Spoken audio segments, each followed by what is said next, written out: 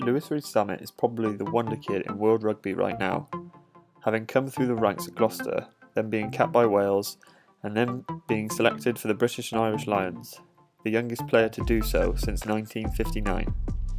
He's had quite the year, a contrast to what one of his previous coaches had said.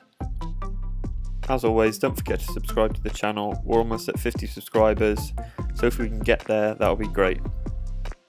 Rees-Zammit revealed this week that an old coach of his in Cardiff told him at the age of 16 that he would never play for Wales because of his decision to leave Wales for England, specifically Hartpury College.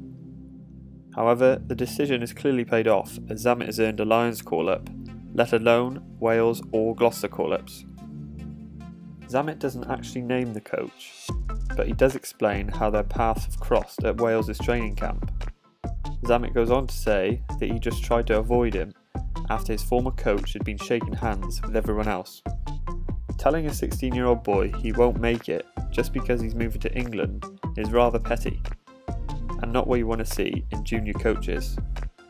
They should be the opposite by encouraging and getting right behind their players, just like Gatland has done by selecting him for the Lions.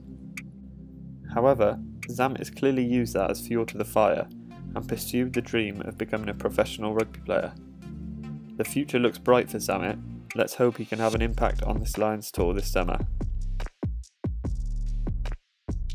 Thanks for watching everyone. Once again, be sure to like and subscribe for more rugby content. Cheers.